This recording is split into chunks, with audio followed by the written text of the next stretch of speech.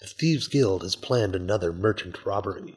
In the lawless hills, far from the city, they have grown brazen in their approach. Decrepit wagons of unfortunate travelers litter these hills as a warning. However, this time the Emperor has sent a legion of his best warriors instead of the planned merchant convoy.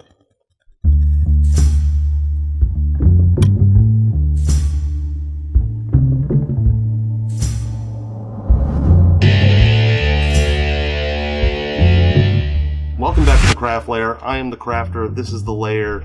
Today we are completing part 3 of my 3-part roads and accessories build. It's going to be some hills, a broken down wagon on one of those hills, as well as a completed wagon. I've 3D modeled and 3D printed all of the pieces to assemble this, so you can check out the link to download those yourselves and print them out at home, just down in the description.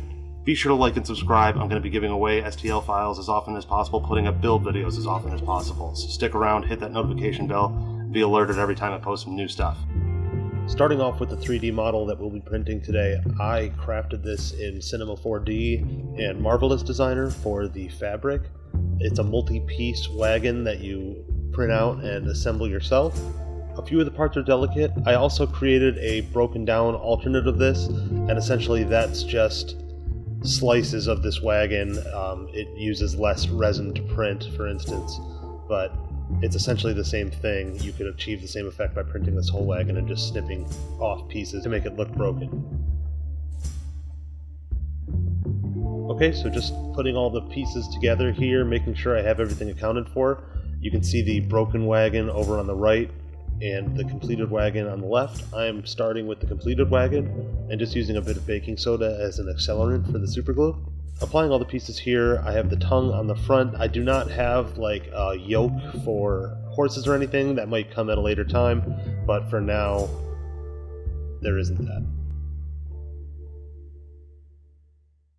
I'm also creating some bases for the broken down wagon. Because I am a masochist, I decided to create some hills at the last minute.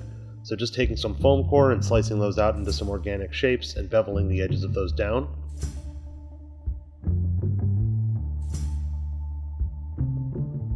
Taking some scrap XPS foam here and just fitting this to the hills. I don't want this to be anything too large. These aren't going to be multi-stepped hills for the most part, but I do want them to remain relatively flat so minis can sit on top of them.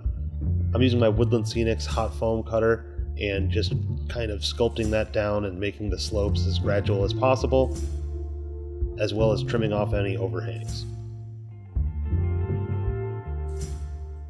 I used a Woodland Scenics rock mold to create some of these extra rocks. I prefer not to 3D print rocks as it just seems like a waste of resin. Here I am using some drywall compound to help shore up all the seams between the rocks and the XPS foam, doing my best not to get that drywall compound over the plaster rocks. A quick coat of black paint for all of these pieces to get them primed and ready for painting. And I started these with a black primer as well. Off camera, I had done a coat of Mod Podge. I originally tried spray painting these white and didn't like it, so I went back and that's when I primed them all black. I'm going through with my airbrush now and using some brown craft paint to get a good base on these, as well as putting in some lighter tan colors to just kind of work those values up and try to get these looking a bit more natural. I have a guest airbrusher here doing a bit of some gray stone on the plaster rocks.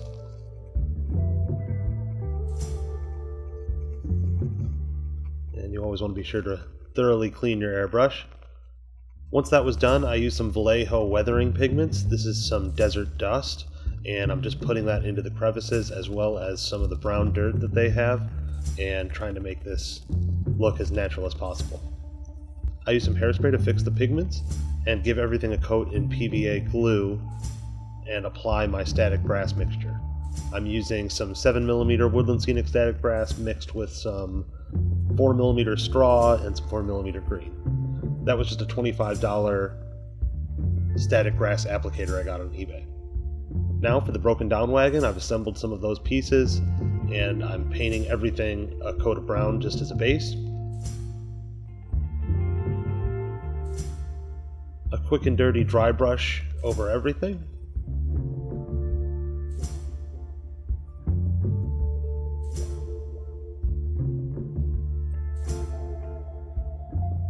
And for this one, I wanted to treat this a little more delicately, so I decided to use my airbrush and brush in some lighter colors and things like that. I'm also going to be using some inks. For the canvas, I again just started working those values lighter and lighter. The airbrush really helped here. It helped get some seamless paint on there without any kind of like brush strokes or things like that. Now for the mountains and hills, I had applied some Vallejo pigments. It started looking a little almost like leopard print, but I applied some hairspray as well as some woodland scene tack. I go back and I add some more weathering pigments later on. For the wagon parts, I'm going through and painting all of the metal like a black cast iron, and I'll go through and dry brush those later. So here I am going back now with some more weathering pigments. I really didn't like how spotted these hills had turned out with some of the brown dust, but just adding a little more desert dust there kind of balanced it out. Going through on the top and painting all of the cast iron supports for the roof. For the wagon, I continued working on some of the metal for the roof piece and started assembling the base for the broken down wagon. So I'm just using some hot glue. I originally tried some Marlene's tacky glue. It just wasn't drying fast enough and wasn't strong enough, so I decided to go with the hot glue. And I'm just taking these pieces and trying to map them out for what would be realistic for this broken down carriage and how it might kind of erode over time. Here I'm using some coarse flock by Woodland Scenics, mixing in a bit of brown paint, jet dry finishing, that's like dishwasher finishing liquid that helps work as a flow aid, and a little bit of watered down PVA glue, and that kind of dyes this bright green coarse turf a little bit lighter. I also sprinkled in some of the untreated coarse turf as well, so there's some variance in the foliage colors. Going through adding more Vallejo pigments and weathering dust.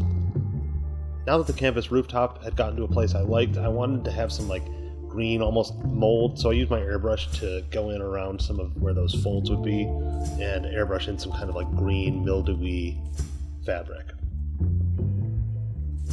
I decided to go through with my airbrush and add some ink to some of this, as well as use my brush to add some green ink in places where there might have been some mold and things. Again, another coat of some isopropyl alcohol and some spray tack to help stiffen everything up and keep everything affixed in one place.